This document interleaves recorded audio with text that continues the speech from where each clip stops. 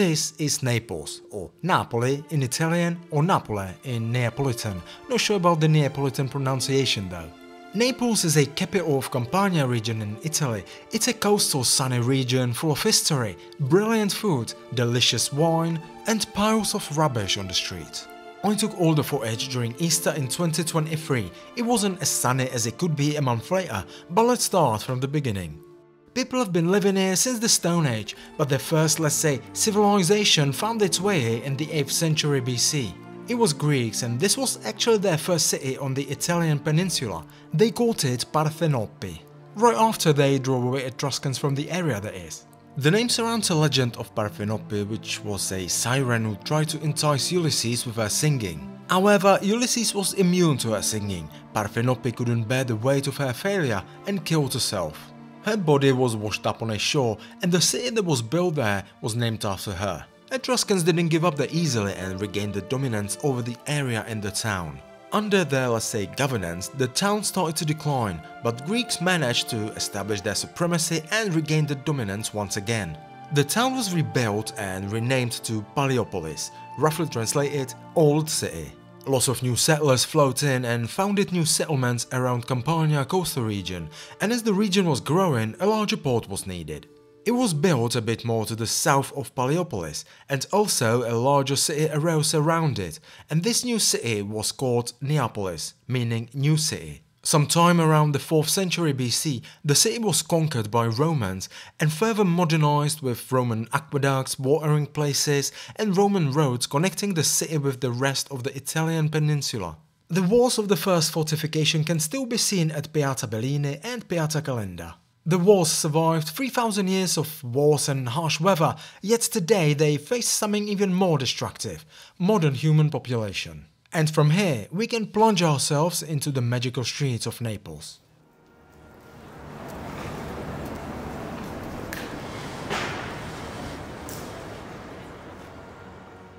Some of these streets and buildings are here for centuries. You can walk around the city for hours and keep discovering new places, buildings, sites, etc.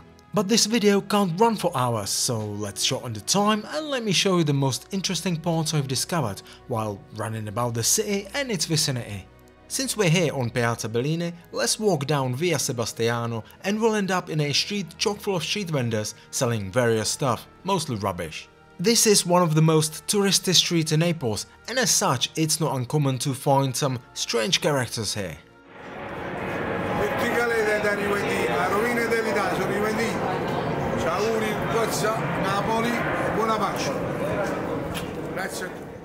The street led us to Piazza del Gesù Nuovo, New Jesus Square. At first sight, it's just an ordinary square with sort of ordinary buildings, but what's behind its walls is quite extraordinary. This looks like an ordinary building, but when you enter you find out it's one of the most magnificent churches you've ever seen. The church bears the same name as the square, Chiesa di Gesù Nuovo. Chiesa of course means church in Italian. The church's got quite interesting history. It's got this unusual facade for one reason. It was built in 1470, but not as a church, but as a palace for Prince of Salerno. The palace was later confiscated and sold to Jesuits to rebuild the palace to a church. It was rebuilt by an Italian architect and Jesuit priest, Giuseppe Valeriano. And boy, did he rise to the occasion. Near the new Jesus Church, there's a famous street, Via Toledo. Via Toledo has been one of the most important streets in Naples since 16th century. It was named after Viceroy of Naples, Pedro Alvarez de Toledo, but between years 1870 and 1980 it was called Via Roma in honor of the new capital of Kingdom of Italy. Via Toledo was one of the main streets connecting important squares, Piazza Dante and Piazza Trieste e Trento, and thus administrative and financial institutions sprung up here in large numbers. The street is chock-a-block with stalls, shops and people, mostly tourists, but I'm a tourist as well, so I'm adding my share to the place. There's nothing particularly interesting here except for a couple of historical buildings nowadays, so if you despise crowds, just avoid this street, you're not missing on anything I reckon. You can certainly use one of the smaller streets in Spanish quarters, they're unparalleled to the Toledo. Roughly in the middle of the Toledo street there's the Toledo tube station, which is there since 2012. It is said to be one of the most beautiful underground stations in Europe, so let's have a gander if it's true or not. When you get off the tube, it looks like a pretty ordinary station, but when you walk up the stairs, you're greeted with this. Now you decide, is it or is it not one of the most beautiful stations?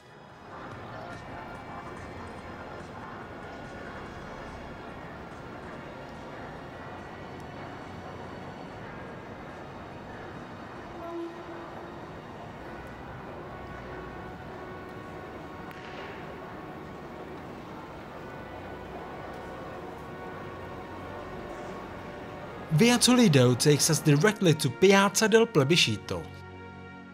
On one side of the square you can visit Royal Palace of Naples, which used to be used for housing all sorts of nobility from viceroys to kings.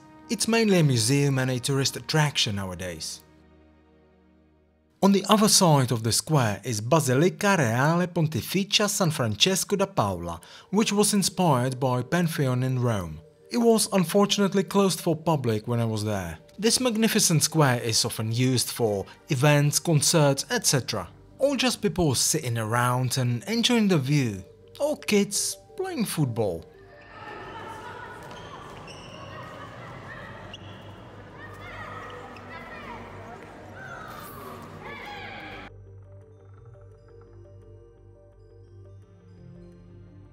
Let's crack on with the tour this way. It will take us to the seaside and the port of Naples.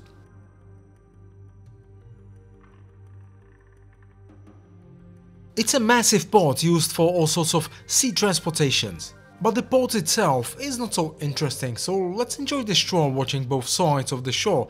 On one side is a sea of people getting tanned. The other side is full of interesting architecture that's much more modern than the one we saw around Via Toledo. The promenade took us to another landmark, Castel dell'Ovo, meaning Egg Castle. The castle is built on this strangely named little island, Megaride. It's the oldest castle in Naples built by Normans in 12th century and the actual place where Greeks built the foundations of the city, and the first harbour that was discovered recently underwater right next to the castle. It's basically ruins of Paleopolis. Also, this is the place where Parthenope's body was washed up on a shore.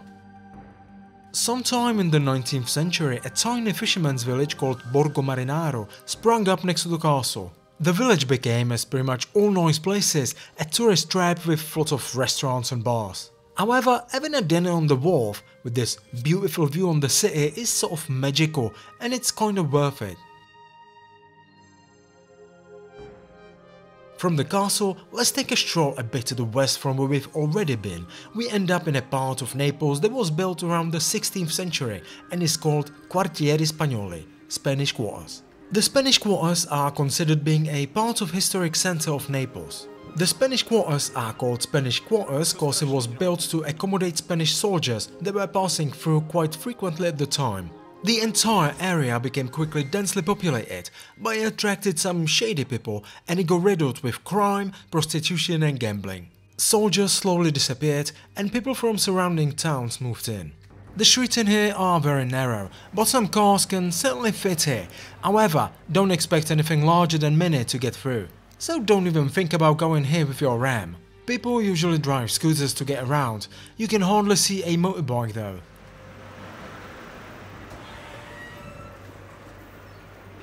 This part of Naples is famous for its laundry.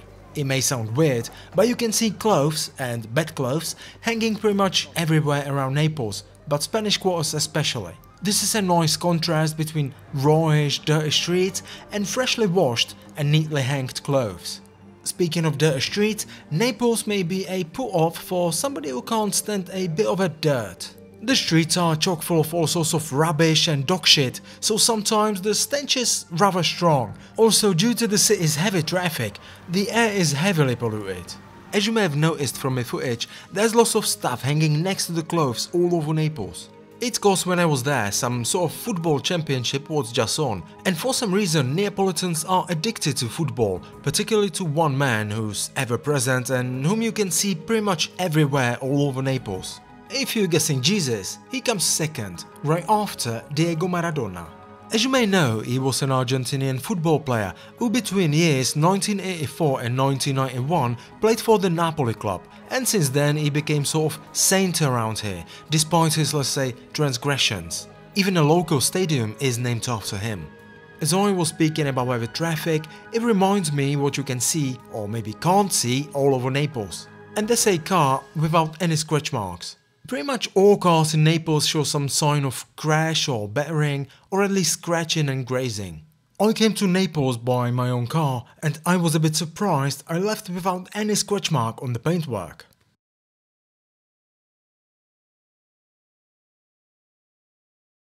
While walking through the streets, you come across lots of local shops or even whole street markets. The stores are chock full of fish and seafood, vegetable and fruit. You may find some useful stuff here and there, or just rubbish.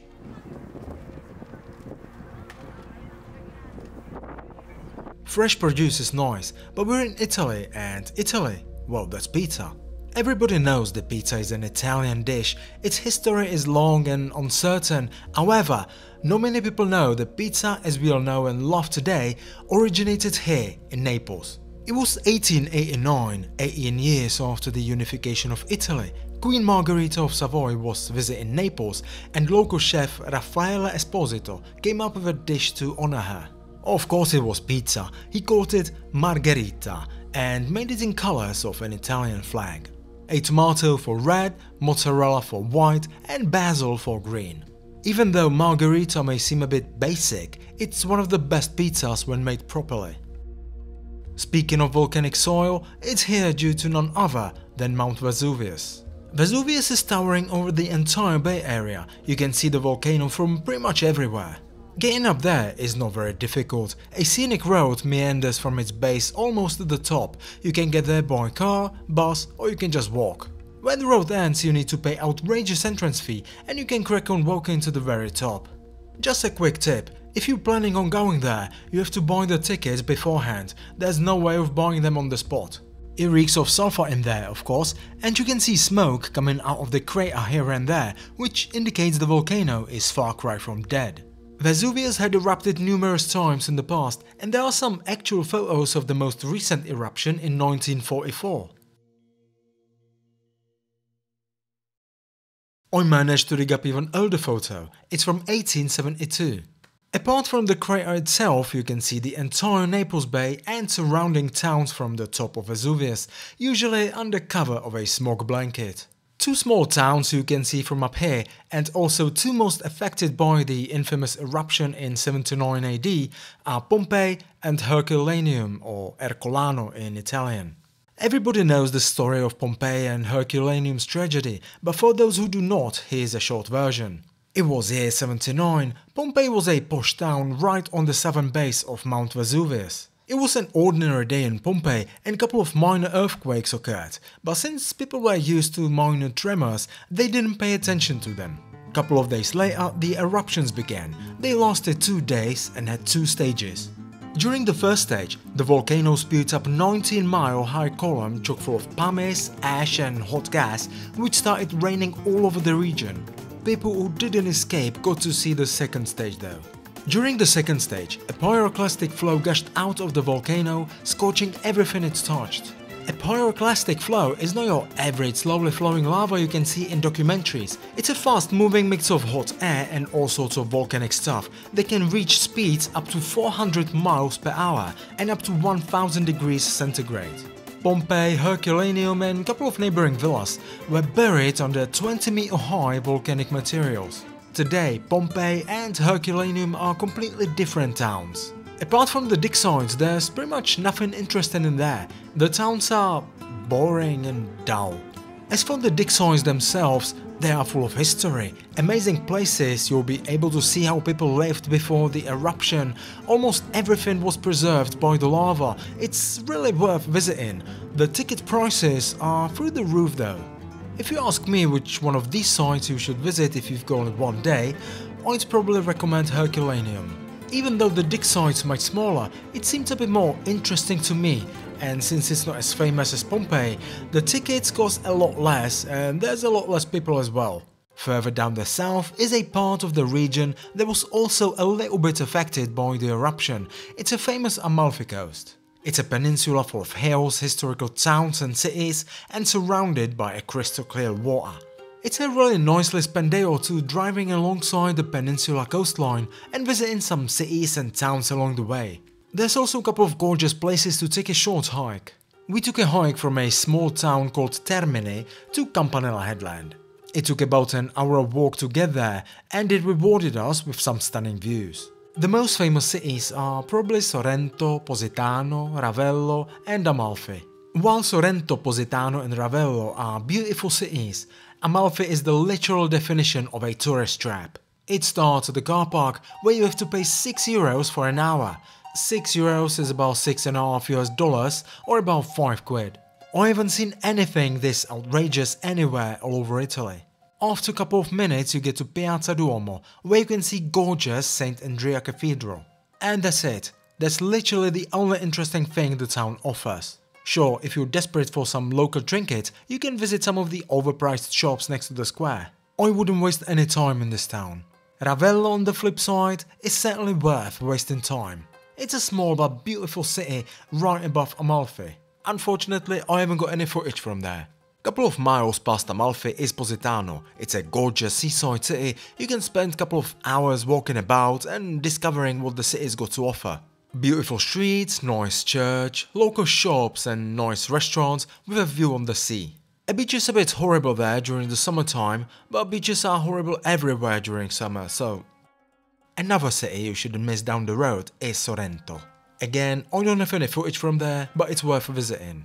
Mount Vesuvius is not the only volcano in the vicinity. In fact, the entire Bay Area is one big supervolcano, and that brings me to the other side of Naples Bay to Phlegrean Field, Campi Flegrei in Italian, which means burning field. And it's a rather fitting name for this part of Naples. It's a large area on the outskirts of Naples, between Naples and Pozzuoli, where you can see and smell volcanic activity pretty much any time of the year. The area is closed to public, at least it was when I was there, so it's not really worth visiting.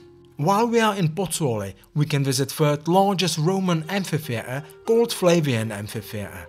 The only larger ones are Amphitheatre in Capua and of course Colosseum in Rome. Unfortunately, when I was there, it wasn't accessible to the public, unless...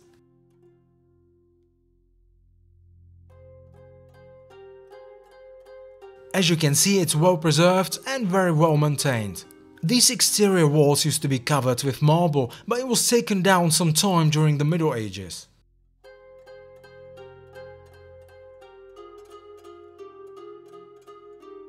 There's the second largest Neapolitan port in Pozzuoli, and lots of ships and ferries come in and out all day long. You can board one of the ferries and get for instance to Ischia or Procida, which are two islands near the mainland. It takes about half an hour to get to Procida and about an hour to get to Ischia. I left my car in a car park in the port and boarded the ferry to Procida. It's a gorgeous little island, of course created by eruption of local volcanoes. If you get there in the morning, you'll be able to crisscross it by the afternoon and you can be back in Naples by evening. The historical centre takes up about half of the island, but don't let it stop you from visiting the rest. Like there you can get away from the ever-present crowds lurking behind every corner.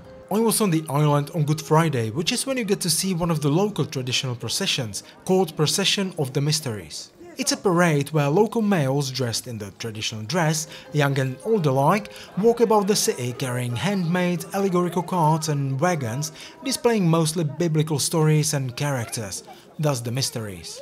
Now let's go back to Naples. When you get off the ferry and you haven't got a car, you can take a train back to Naples. It takes you to Montesanto Square, which is not far from the city centre. Apart from a train, bus or tube, there are also 4 funicular lines, 3 of which go uphill to Vomero district. There are 2 reasons a tourist would want to go there: to visit Castel Sant'Elmo and a beautiful view from Castel Sant'Elmo. It used to be some sort of residence in the 13th century, later rebuilt to a palace, then castle, and after it was damaged by an earthquake, it was rebuilt again to what you can see today. From here you can see the entire Naples Bay from the other side than from Vesuvius, including Vesuvius itself. Looking down on the city, you can see how those magnificent monuments look from above. For instance, famous Galleria Umberto. There's nothing particularly interesting in the Galleria than the Galleria itself. There's just a couple of useless shops and terrible McDonald's, but the building itself is an astounding piece of architecture built in 1890. Looking at the city from up here, you may notice there is no larger freshwater source, and I was wondering, where does Naples get fresh water? I found out it comes from a spring about 40 miles away, in a small town called Serino. It's not anything special today to pipe the water this far, however, fresh water for Naples was always supplied from there, and it was one of the most magnificent Roman constructions that was supplying the water from Serino to Naples and most of the neighboring cities and towns. It was called Aqua Augusta or Serino Aqueduct, because it was built during the Augustus period sometime around 30 BC. The bloody thing was about 60 miles long and with all its 14 branches about 100 miles. It supplied water to Pompeii, Herculaneum, lots of towns along the way and of course Naples. Pompeii branch was cut off in 79 AD and was never rebuilt for obvious reasons. Given its length, the maintenance was very difficult and pricey, and after another major eruption in 472 AD, they stopped repairing the aqueduct and it slowly crumbled away and almost disappeared over the time. I've managed to track down some of the remains, not too many can be found around the original path though. Most of the remains remain underground, part of which you can visit here. It's an astonishing journey even if you're not after the Serino aqueduct, and it doesn't take more than 2 hours of your time. The underground is larded with ancient tunnels and cisterns. It was used as a bomb shelter during the World War II, and you can even see a Greek theatre in there. Part of the underground is used as a sort of World War II museum. I also wanted to see some not so famous, or rather infamous parts of Naples. And Scampia is such a part. It's a district on the northern outskirts of Naples, and it's considered to be the most dangerous district in all of Europe. And as such, I wanted to see how it looks like in there. After I walked in with my camera, it took about 5 minutes and I was stopped by a bloke who told me I shouldn't be there and that it's a dangerous place. I didn't heed his warning and cracked on. It looks like a ghost town for most part.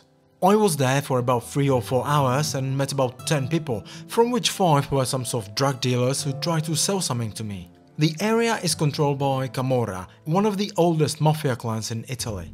I didn't feel frightened or threatened in there, it certainly felt safer than for instance Detroit or Cleveland. Apart from standard Italian language, you'll also hear Neapolitan or Napoletano all around Naples. Napoletano is considered a different language rather than an Italian dialect. Maybe something like English versus Scottish Gaelic, or Scottish English for that matter. As I was told, normal Italian or Sicilian doesn't understand Napoletano. However, people of Naples can of course speak standard Italian but with Neapolitan accent and can switch back and forth. I've been to Naples about 10 times already and every time it seems sort of new to me. I keep discovering new places and it's always cracking experience. When I first took my missus to Naples, she was appalled. Some parts of the city can be outright disgusting. However, after some time she fell in love with the city and Neapolitans, and pretty much every time we go to Italy, she wants to go to Naples. That being said, Naples is one of the must-see destinations in Italy. You may never want to see the city again, or you just get addicted to it. There's nothing in between. And that's the end of this documentary. If you've got something to say, leave a comment, and if you're into retro and vintage stuff, check out my other channel which is in the description. See you next time, cheers!